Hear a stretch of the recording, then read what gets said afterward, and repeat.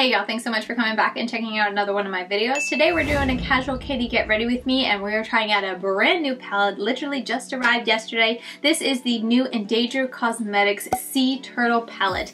This is the beautiful packaging that it comes in. Their little logo is like reflective, so very beautiful. And then you open it up by sliding it out and then there's a picture of these two beautiful sea turtles on the cover. Again, the sea turtles are reflective. The kind of water around it is more matte, so it gives a really, really neat effect. And I didn't know this, but they included cards, which I think is so very neat. I purchased this myself, but in my purchase were these little things. This is a little magnet of one of the turtles. I believe it's the green sea turtle. And then she also included two cards, one of the green sea turtle and the hawksbill sea turtle, which are on the cover of the actual palette. And it's really cool because she put little information on the back. So the green sea turtle, the type is a reptile, habitat is tropical and subtropical ocean, diet is herbivore, and status is endangered. And then for the hawksbill sea turtle, it is a reptile, the habitat is a tropical coral reefs, diet is an omnivore, and the status is critically endangered. And she also included on the back of these cards and saying, with every purchase you are helping the Sea Turtle Conservancy, sorry, I always struggle with that word, Conservancy project the hawksbill turtles and their habitat in the Caribbean. So I think that is so very neat that she included that little extra touch because her brand is all about endangered animals. It's called Endangered Cosmetics, so I love that she added that little touch. Also too, I wanted to point out that it was wrapped really nicely. I know it doesn't look that nice now, but she folded it so beautiful. It has this little sticker type thing put on it, and it was just wrapped so very perfectly. So attention in the detail. It's the same thing I noticed when I purchased her first palette. This is the second palette that she has launched, but I really do appreciate the attention to detail. But anyway, this is the Sea Turtle palette, and here is what the inside looks like. Now, I did use it this morning. I had to run out with the kids this morning, and so I did my makeup with these two browns, this gold over here, as well as this one, and I really liked how the look turned out. I had no issues blending, was very happy with how everything ended up looking and whatnot, so I'm excited to dive into the more blues and greens right now. So let's go ahead and I'm going to prime my eyes. I did take off my makeup. I've been wearing this makeup all day. I was out with my kids. We'll talk a little bit about what we're doing, but I also went to the park with them after our little excursion, so I was sweating a lot because it's in Florida in September and it's like 100 degrees out, so my makeup may look a little rough, but that's going to be why. I touched it up as best I could, but I'm not the best when it comes to fixing my makeup. But anyway, let's go ahead and jump right into doing our makeup together and trying out the Sea Turtle palette together on camera.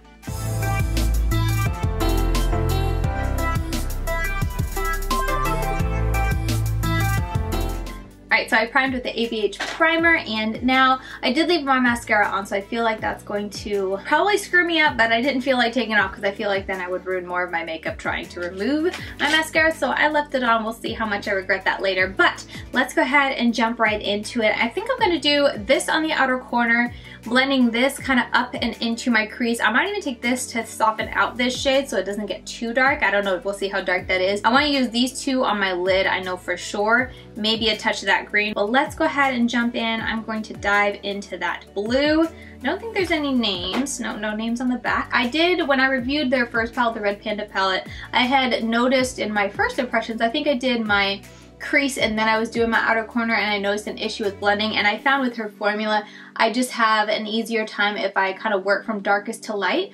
So that's what I did this morning when I did my eyes with the browns, and I had no issues and no problems blending it at all. So that's what I'm going to do for this look today, since it worked well with her previous palette. But I figured I would throw it out there in case you did try her Red Panda palette and maybe you didn't have good experience with the darker shadows. I forget which shade specifically I had issues with patching in my first video. I'll leave that video linked up here if you want to see, but I figured I would throw it out there in case you experience it too. I found that just switching around, working from dark to light, solved any kind of issues I had with that palette, and I really did enjoy that palette. Ended up really loving it. So now I'm going to move on to that next shadow, a little bit big.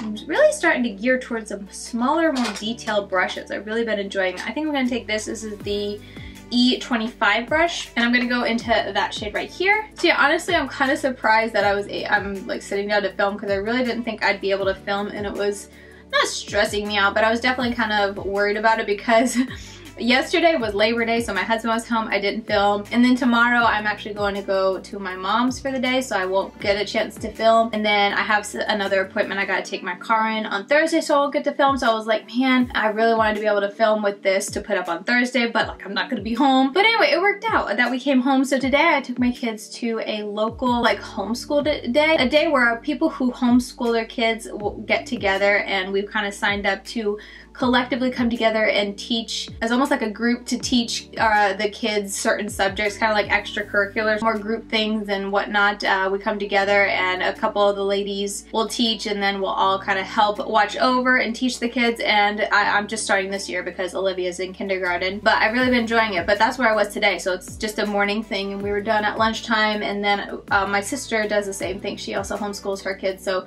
we thought it was a great idea to take them to the park and let them run around after the day together or the morning together. And oh my goodness, it was so hot.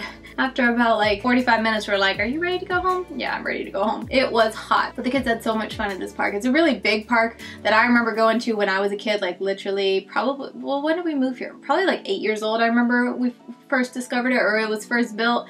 And it's just, they've added on to it, they've built it up, so it was so neat to go because it was like so many memories, very nostalgic for me watching my kids run around there, because I remember when I was tiny enough to run around and climb into those things too, and now it's just like, oh, we're not getting into that, Katie. But anyway, so it was a fun morning. It was just a very busy morning, and then we came home and I got all the kids in bed. One of them is not asleep, but he is in his bed, so I'm hoping he'll go to sleep. He kind of dozed off in the car on the way home, which is always like, ugh.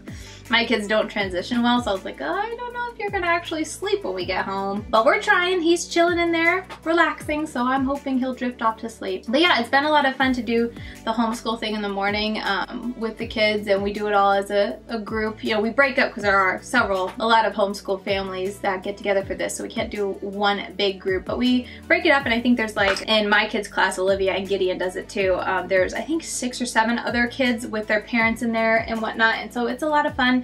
A fun way for them to get together with other kids their age and get to learn kind of on the same level with some other kids, and they look forward to it so much. Olivia's having such a blast. Okay, so I'm gonna go into this shade right here.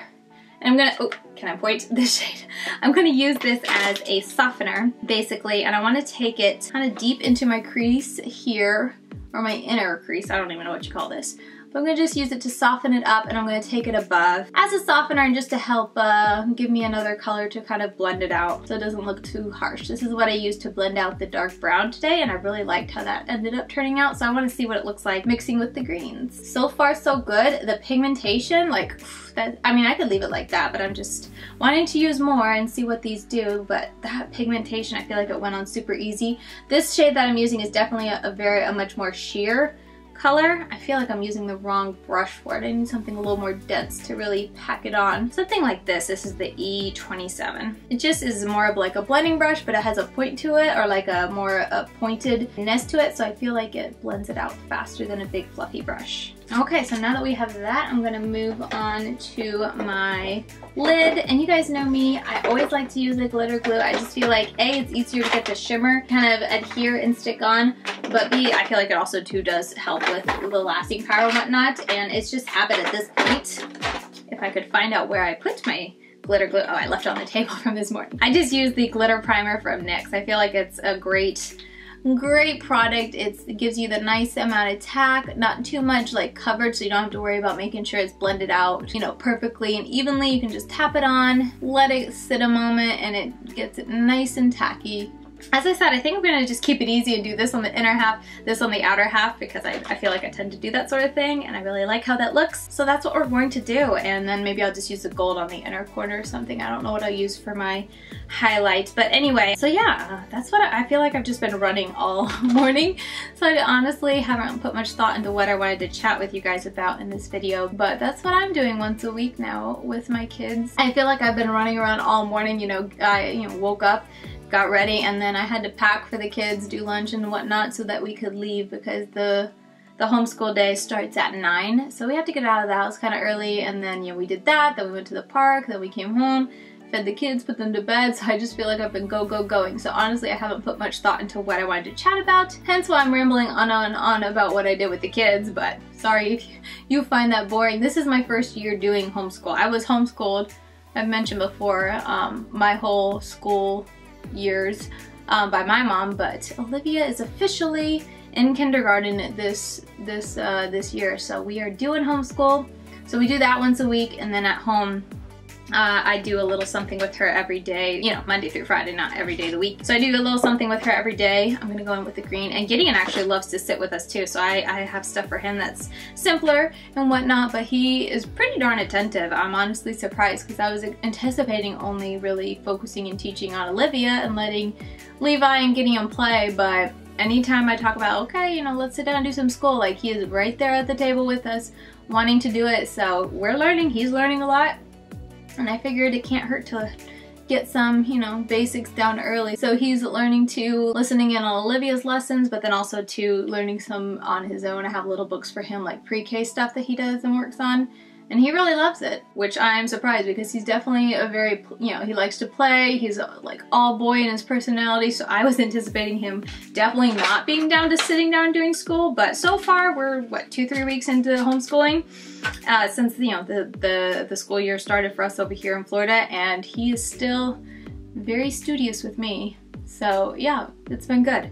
I've really been enjoying it. It's definitely making me like having to really think through my days, because before, you know, having no one in school, it was like, oh, we can just do whatever, go with the flow. If we want to, you know, gotta run errands, we can just go out whenever it works and whatnot. But now that I need to make sure I fit in some school every day, it's like, okay, I gotta think about this a little bit longer. Okay, I'm going to pop off screen and just put on some black liquid liner because I think that'll go really pretty with this look, and then we'll jump back on and finish out this look.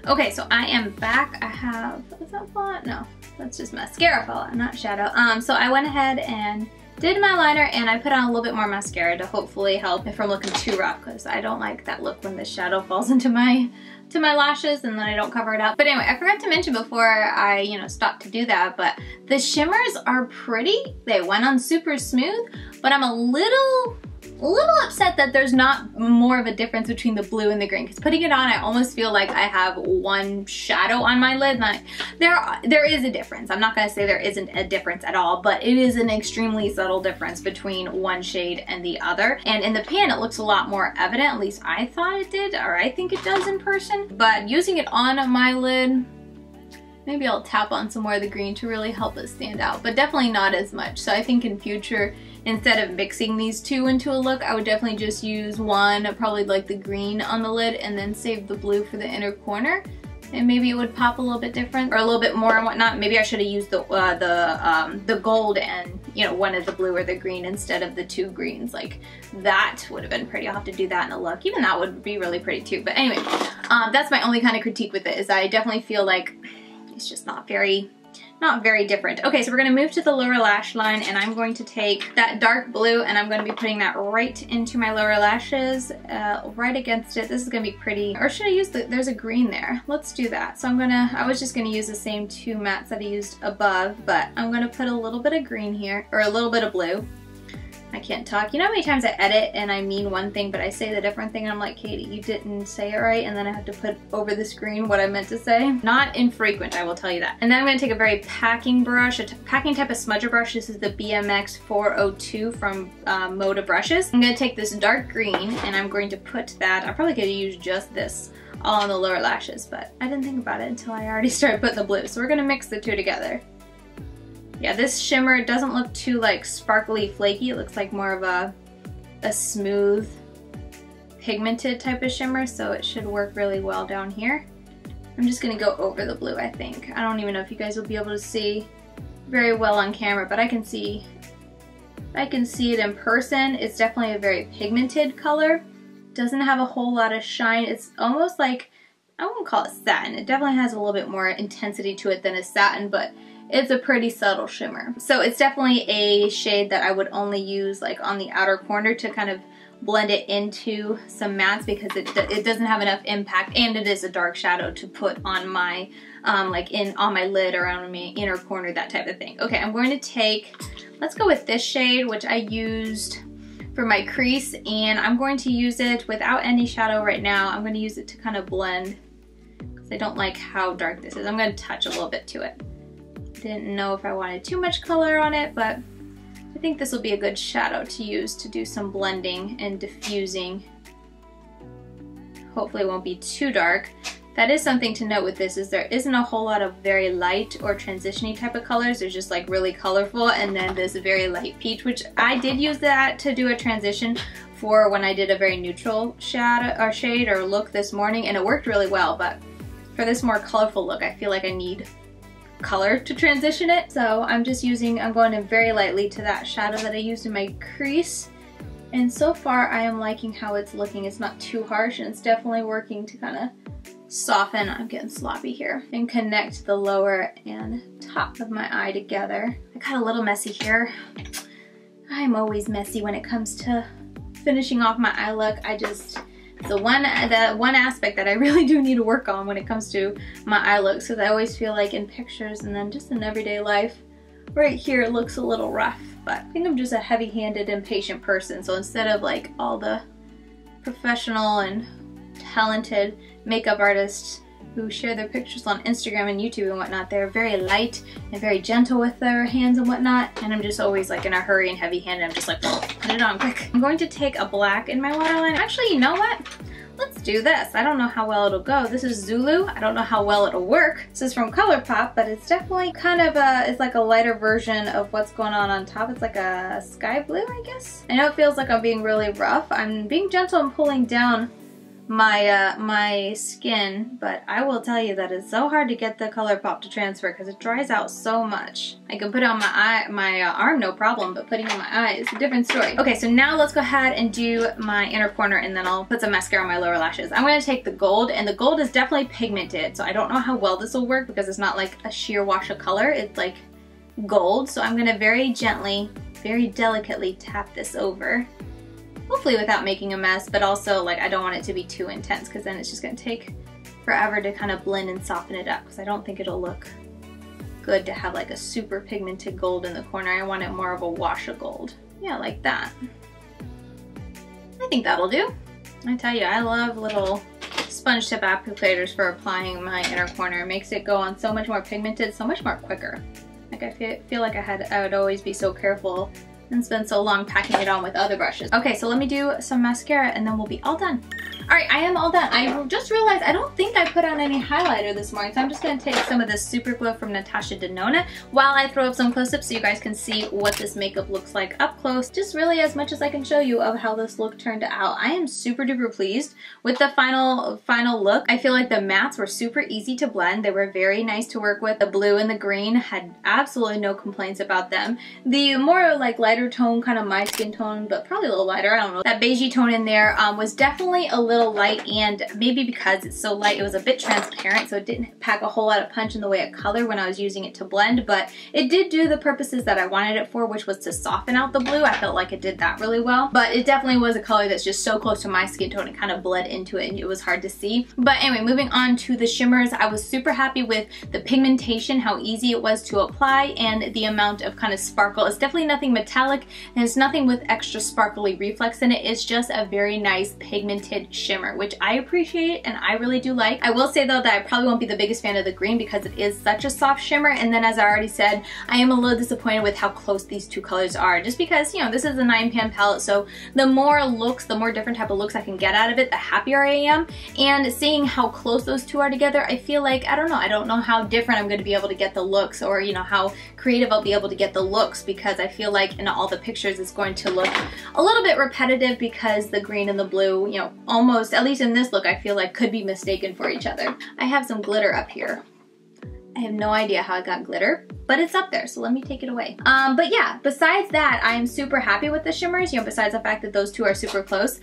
I had absolutely no complaints with the shimmers. I used all of them, I guess. At this point, I used the brown this morning, the green on my lower lash line. This brown is very similar to the green, except I feel like this has a little bit more intensity, a little bit more like shimmer to it than the green does, but I've used every shadow at least once at this point, and I am super happy. I never had any issues with any of them looking like they were gonna patch or skip or fade at all. all throughout the day. I used 2 of the mattes and 2 of the shimmers, and I was sweating so hard for about an hour or 2, and there was no creasing, there was no fading with any of the shimmers or the mattes, so that is a little bit of a wear test, but nothing too crazy. I'll continue to try it out and we'll definitely come back with a review, but I wanted to sit down and do this first impressions video with you guys so you guys could see, since this is a newer palette that just launched and I just got it in my hands, I wanted to let you guys know my first initial thoughts on it. So yeah, that is going to do it for today's video. Thank you guys so very much for watching. I hope you guys enjoyed this video, and I hope you guys enjoyed getting introduced to this brand. As I said, they've only released one other palette, the Red Panda palette, and then this is their second one. I cannot wait to continue watching and seeing where this brand goes, because so far both palettes have caught my eye, caught my heart, and you know, even though Red Panda being more of a neutral palette, I really enjoyed the type of looks that I got. I really like that type of neutral color story,